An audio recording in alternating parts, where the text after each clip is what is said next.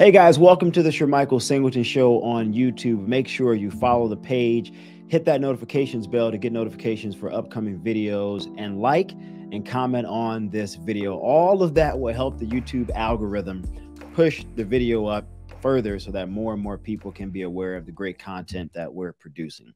So Joe Biden seems to be having a change of heart on immigration. The White House has sort of signaled that the president is considering Trump's family detention. You know, that same policy that Joe Biden criticized and said that it was unfair, unjust, and un-American. Well, Biden is now having a change of heart more than 2 years into the administration. And this is sort of a reality that the president realizes, like most of his predecessors, from Trump to Obama to George W. Bush, all the way to Bill Clinton.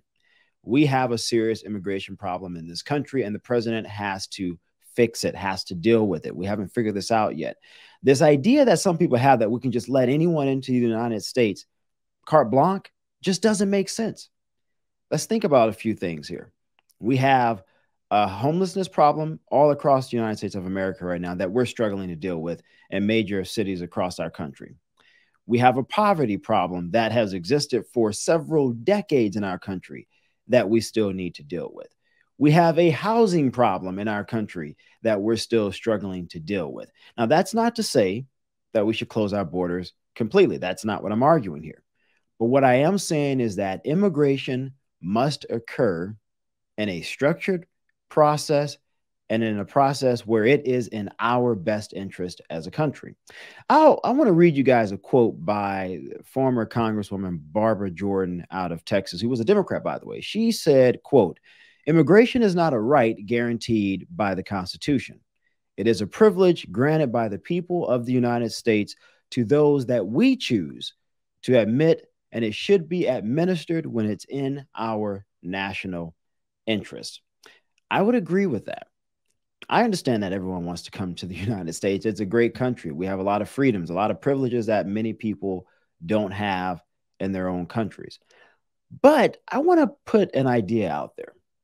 Maybe we should try to work with some of these countries south of the border to help them deal with the problems that their countries face. Maybe helping them fight crime, maybe helping them fight the drug cartels, maybe even helping to reform the broken and fractured government systems there would be far greater in the U.S. interest and also far beneficial to the people who live there. At some point, we're going to have serious reforms south of the border. We cannot continue to allow people to just come continuously. We have problems in the United States with people who are born in the United States that we have to deal with. And these problems become burdensome on our social welfare programs. And shouldn't Americans be first? Shouldn't we address the problems for people who are born here first? I think most of you would probably agree with that. But I also understand that people coming here are fleeing from things that many of us just can't even imagine. And we should permit some people to come to the United States, but we cannot permit everyone. It's just not possible. And so reforming the immigration system, while also, I believe, working with some of the countries that people are fleeing, is the best answer to solving the immigration crisis that we're having in our country.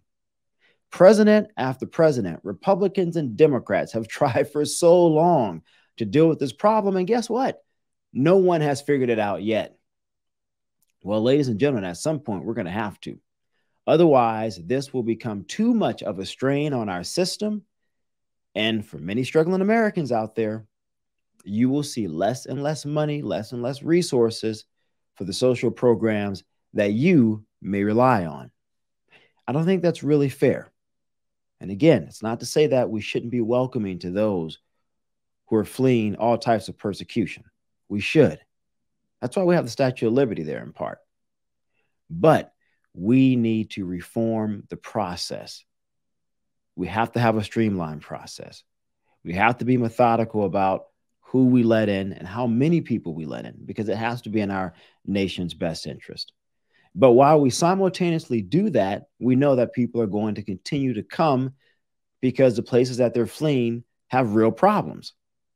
So it is in our best interest, I believe, as we figure out our system, to work with those countries and demand reforms politically, help clean up the corruption, and help provide resources, perhaps even militarily if we have to, those countries to fight against the drug cartels so that people there can have the types of safe communities that they would absolutely have in the United States, which is why they're fleeing.